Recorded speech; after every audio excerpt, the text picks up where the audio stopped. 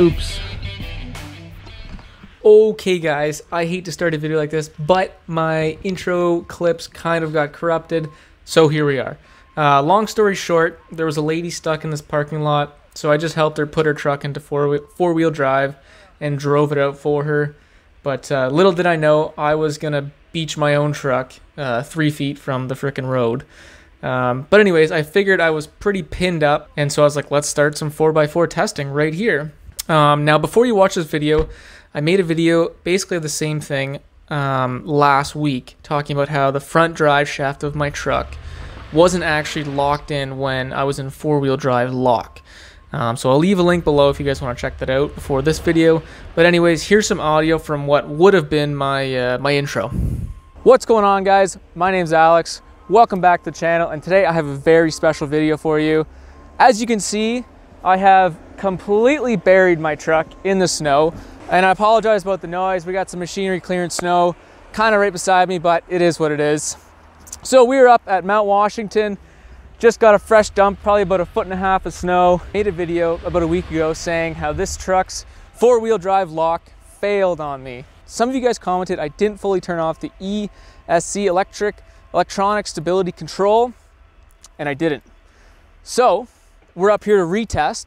I brought my tow strap, but it doesn't look like we need it because I've already buried myself. This thing isn't going anywhere. So now we are gonna really test if this thing works in four-wheel drive lock. And if you don't believe me how much snow, that's just about under my knee. So there is lots of snow, which is why I have my beautiful Explorer hat on, because it's wintertime now. I bought another GoPro so I can get 2 angles of the rears and the fronts. So to make sure I am not lying to you guys, and we will test this thing out with both cameras to see if the four-wheel drive lock truly locks that front drive shaft in, because now that I'm stuck, we better find out. Anyways, let's start out with four-wheel drive high, or four-wheel drive lock high.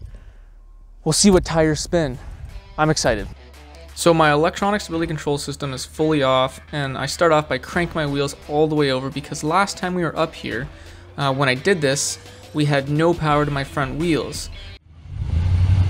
It's really too bad I don't have 2 cameras, because I couldn't show that the rear wheels were actually spinning, so you just have to take my word for it. I think you can see that the truck is kind of torquing up, and the rear wheels were spinning, but for the most part, the front axle doesn't move at all. Now, as you can see, there's plenty of power to the front drive shaft. But once again, my front diff is an open differential, meaning that only one wheel will spin. But what's key is that at least one of those wheels is spinning all the time, meaning that the front drive shaft is engaged to the rest of the powertrain, which is exactly what we want when we select four-wheel drive lock. Now I'm in four-wheel drive low, and once again, with the electronic stability control fully turned off, the front drive shaft is fully engaged, even when I crank the wheels all the way over. But here we can really see the downfall of having open differentials on your truck. You can see the passenger side wheels really don't turn at all, which is kind of crazy. And I guarantee if I did have even one locker or both differentials locked and having all 4 wheels turning at the same time, I guarantee this truck would have just pulled out with relative ease. Side note, guys, this is called a Snowcat. Pretty wicked machine.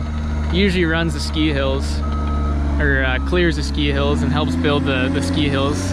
But today it's plowing a parking lot because some loser got himself stuck. Sorry guys, I had to move locations. That guy really wanted to plow the parking lot, and I was the loser that was stuck in that spot. Anyways, managed to get out. That's good.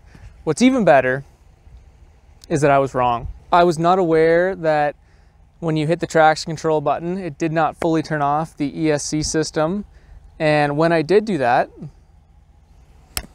the front wheels turned every single time I turned the steering wheel, in 4 lock, in 4 low, and in 4 auto. So there you have it. I was totally wrong.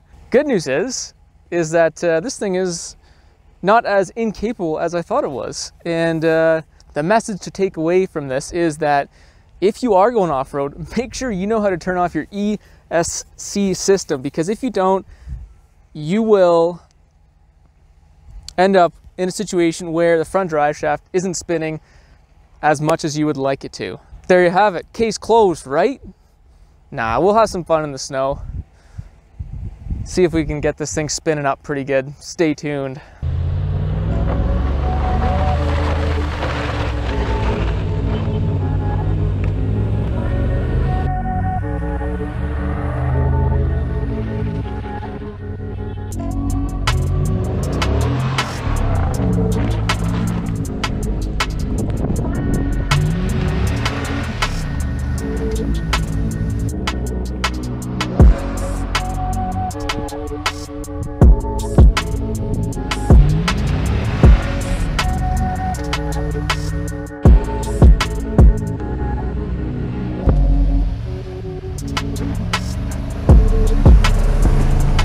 I just did that with the windows down because I don't know, I'm stupid. Oops.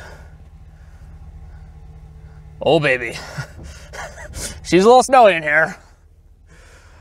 Oh baby. Well, what do you know? Every day you learn something new. It'll dry, right? Right? Oh yeah, there's a lot of snow in this truck. That's interesting. Oh, look! There's my backpack.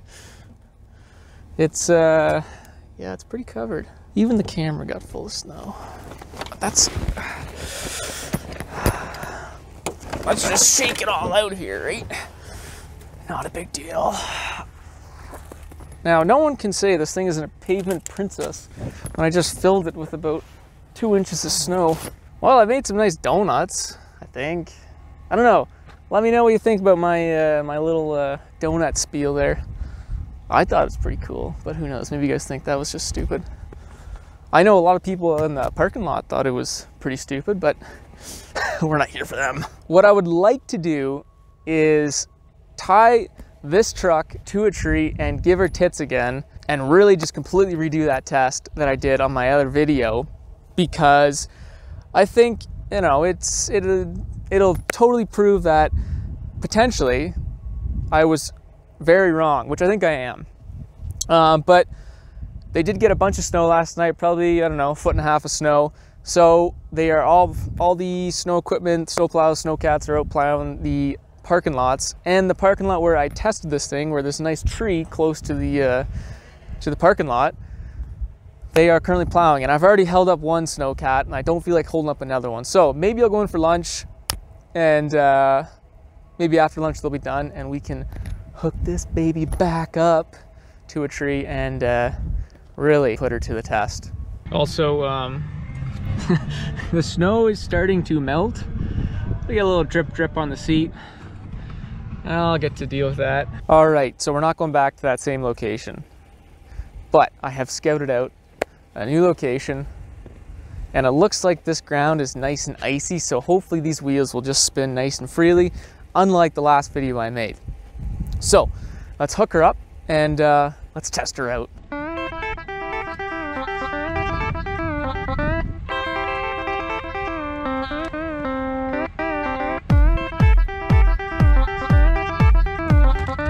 All right, here we go. We got our last test here. We will see for certain if this front drive shaft truly is locked in 4-wheel drive lock. I'm gonna set up both my cameras on either side, and we will start in 4-wheel drive lock, and we'll do 4-wheel drive low as well. And we'll see what happens when I turn the steering wheel. If the front drive shaft stays engaged, or if those clutches come undone. After our first test this morning, I think that those clutches are gonna stay engaged, but only time will tell. Let's do it. All right, here we go. EC, whatever. Stability control is off. We will start with the wheels turned. We're in 4-wheel drive lock right now. Let's see what happens. Oh, dummy, put it in drive. That's step 1, put it in drive, kids.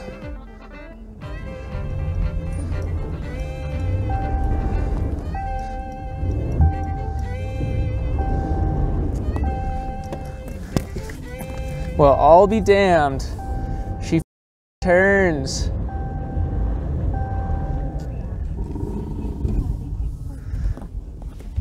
she turns. And why not? Let's put it in 4-wheel drive low. And see what happens there too. Here we go. Oh, put it in drive, dummy.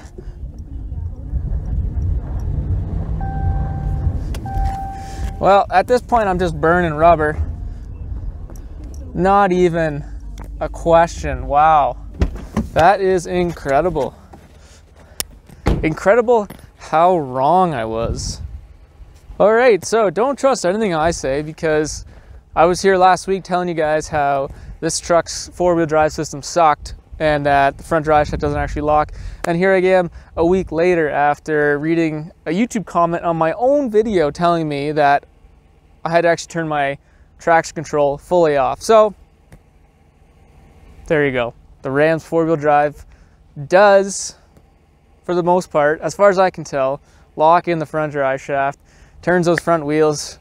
Obviously I have a front diff obviously my front diff is an open differential, so you know they're not going to turn at the same time, but one wheel was always spinning.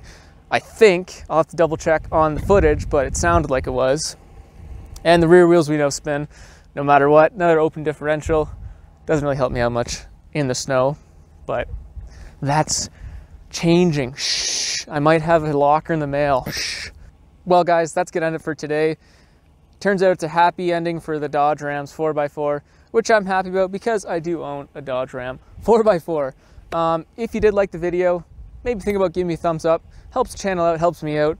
And if you like videos like this, maybe even think about subscribing, because I'll be doing a whole bunch of stuff with my truck, mechanically, things I just find interesting, and maybe even some off-roading and some exploring. But other than that, thanks for sticking around. Always appreciate it, and we will see you guys on the next video.